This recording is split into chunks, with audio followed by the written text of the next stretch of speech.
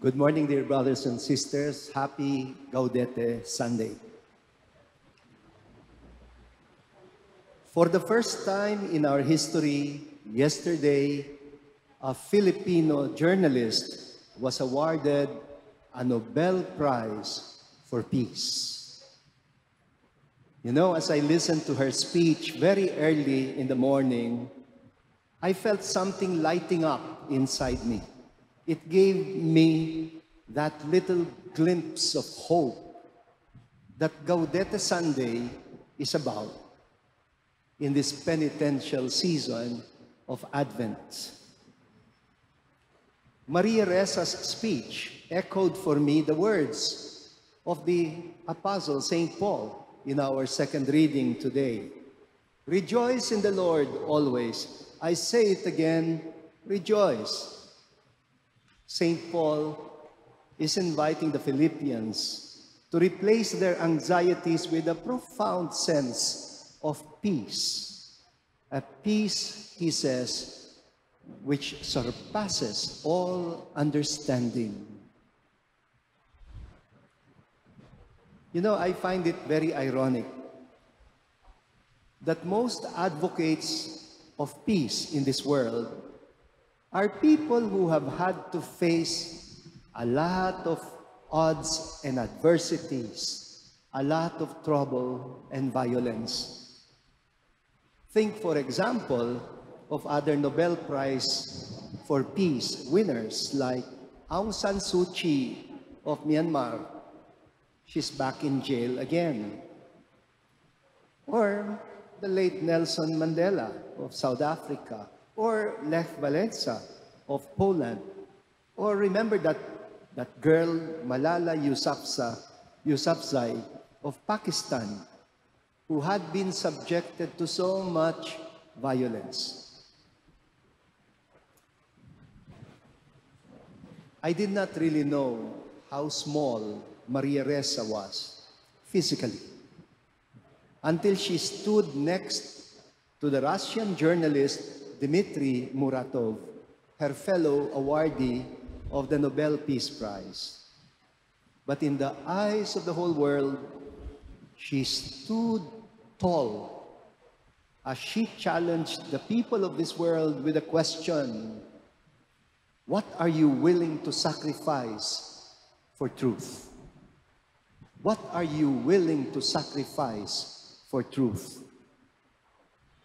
Her question sounded to me like that of another courageous truth teller, si John the Baptist.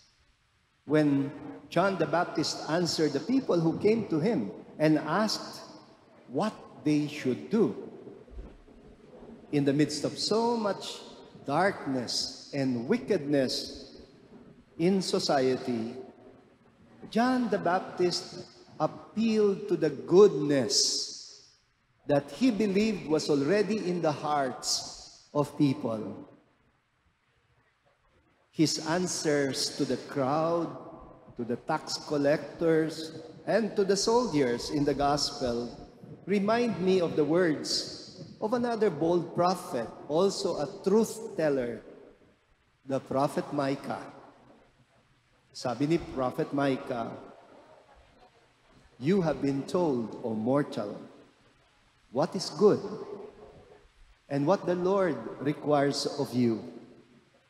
Only to do justice, to love goodness, and to walk humbly with your God." That is in Micah chapter 6, verse 8. Find the good that is already in you. Hanapin ang mabuti na nasa puso na ng tao. Kasi ang tao naman likas na mabuti. Madalas niyo ako marinig, kahit ano pang masama pwedeng magawa ng tao, hinding-hindi natin ituturing na masama ang sinumang tao.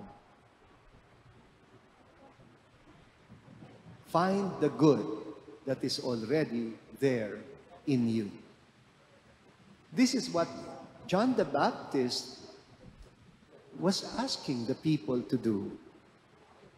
To find the innate sense of generosity that moves you to share your food with the hungry.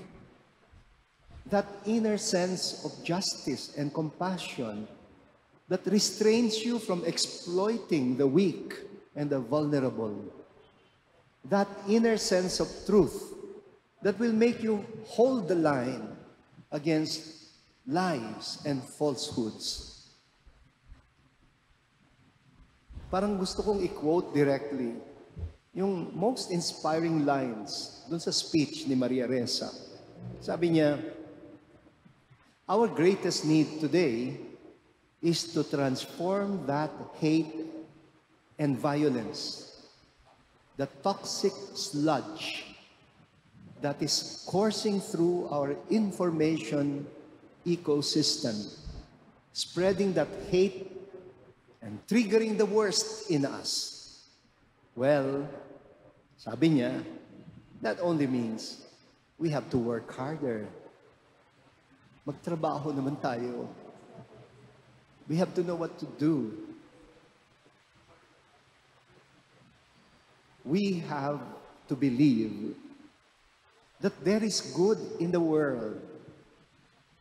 There is good in the world. Hinawakan ni Maria Ressa isang t-shirt. The bold letters were printed in black, a black t-shirt.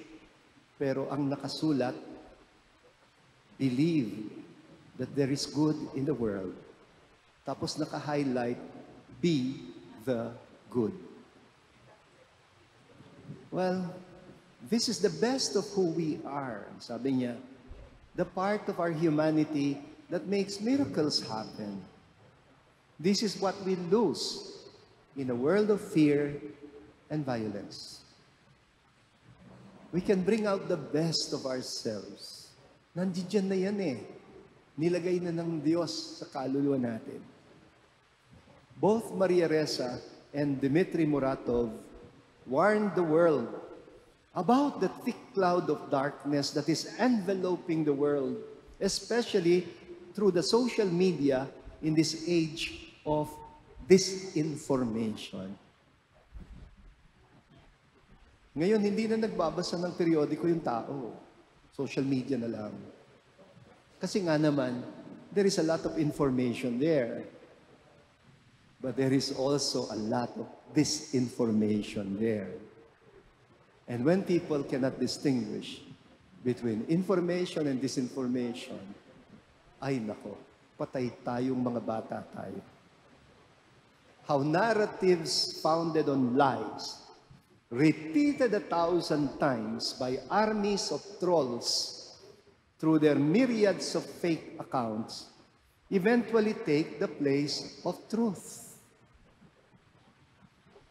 Yung ibang nagpe-Facebook, akala nila yung ibang binabasa nila ay tunay na tao. Ay naku, mas marami ho yung fake accounts. They are paid. Some of them up to 80 to 100,000 a month. Walang ibang trabaho kundi magkalat ng kasinungalingan sa social media. Ulit-ulitin mo lang yon 1,000, 100,000 times. Magbabiral siya. And pag nag-viral, akala ng tao, totoo. Well, they are succeeding. They are succeeding in shaping the public opinion. And they are destroying democracies all over the world. And there is no way you can stop them, sabi ni Maria Ressa, except by stubbornly holding the line. Ang lakas ng loob niya, no? To really call a spade a spade. Every now and then, talaga namang nagpapadala ang Diyos sa atin ng mga taong magpaparanas sa atin ng Gaudete. We all need that Gaudete experience. I call them the little sparks of light that give us a glimpse of hope in the midst of so much darkness. Kasi kung doon ka lang sa darkness titingin, madidepress ka talaga eh. many of these glimpses of light or hope did not even live to see the realization of what they stood for, what they fought for, what they hoped for. Isipin nyo na lang, si Moses, for example, he worked for the liberation of the Israelite people from slavery in Egypt. He led them through the desert. 40 years, pinamunuan niya itong bayang ito sa paglalakbay sa disyerto. Pero siya ba nakapasok sa promised land? Hindi. He only saw a glimpse of it from far away and died. O isipin ninyo ang ating bayaning si Jose Rizal. He dedicated his whole life for the freedom of our country from the Spanish colonial rule. And yet, he never experienced the time when our country finally enjoyed freedom and democracy. Ay nako, yung kalayaan at demokrasyang yan, pinagbuwisan niya ng dugo ng maraming bayani natin. Tapos itatapon lang natin overnight? How could we allow that? This is very much like the story of an old man who was planting daw a mango seedling. Minsan, isang araw, may isang matanda nagtatanim ng isang puno ng mangga. Seedling, maliit pa lang. Tinawanan daw siya ng neighbor. Ang sabi ng kapitbahay, "What's the use of planting that tree when you won't even be able to taste its fruits?" Para kaya't nagtatanim ka ng mangga na hindi mo na matitikman ang bunga niya. You will be dead by the time the mango tree will begin to bear fruit. Patay ka na pag nagsimulang magbunga yan. Ngumiti lang daw yung matanda at ang sabi niya, "Ay naku, iho, hindi problema yan. It's no problem at all, even if I don't taste the fruits of this mango tree." Ang sabi niya, "Ako din mismo I have eaten a lot of fruits in my life na hindi naman ako mismo ang nagtanim." Ang dami na nating pinakinabangan sa buhay na hindi naman tayo ang nagpunyagi. We only tasted the fruit. Kaya ang sabi niya, "It is enough satisfaction for me to know that I have planted it for the next generation to enjoy." Mga kapatid, that's what Gaudete is about. Gaudete is that Sunday in the penitential season of Advent when the dark color of purple lightens up into the rosy color of dawn. The rosy color of dawn. It is a glimpse of the future in the present and a resolve to work for its realization for the sake of your children and your grandchildren, for the sake of the future generation. Huwag naman tayong mag-isip ng sarili lang natin. Isipin din natin ang susunod na henerasyon ng Pilipino. When I was much younger, I used to dabble in the art of photography. Mahilig ako mag-picture taking. That was, of course, decades before the age of digital technology, when photographers still used rolls of films and had to have them developed in a Photoshop. Yung iba sa inyo, dinatnan pa yung panahon na yan. Yung mga bata, hindi na nila alam yan. Ang alam nilang camera, cellphone. Kuha lang ng kuha. Di na kailangan bumili ng film. Ay, hindi po ganyan nung bata kami. Minsan, kulang pa yung pera mo. Good for 12 shots lang. Kaya tipid na tipid. Hindi ka basta kukuha ng kukuha. Iko-compose mo siya talaga mabuti. That is the art of it. At alam nyo, favorite subject kong kunan, sunrise at sunset. Kaya lang, I always felt disappointed whenever I showed my photographs to my friends who could not distinguish one from the other. Kung minsan, magpapakita ako ng sunrise, sasabihin nilang, ay, ang gandang sunset. O kung minsan, magpapakita ako ng sunset, sasabihin nilang, ay, ang galing naman ng sunrise na yan. Ba't pa kaya nalilito ang tao? They mistake the sunset for the sunrise, for the sunrise for the sunset. Well, I don't blame them. Kasi, sa totoo lang, mukhang pareho lang naman talaga. In both instances, you see a dynamic tension between light and darkness. Ang tawag dito sa Tagalog, agaw-dilim. Hindi pa talaga lubos na madilim, hindi pa lubos na maliwanag, nag-aagaw-dilim. And yet we all know there is a whole world of a difference between the two. Yung dapit hapon, that is the light, when the light gives way to the darkness. Naglalaban ng liwanag at dilim, pero kadiliman ang nananalo. Pero sa bukang liwayway, naglalaban ng liwanag at dilim, ngunit ang nananalo ay ang liwanag. That's Gaudete. The light that gives us the patience to wait in joyful hope. That is what we celebrate on Gaudete Sunday. And that light for us is the divinity shining out in the humanity of Jesus Christ, which is a work in progress in each one of us.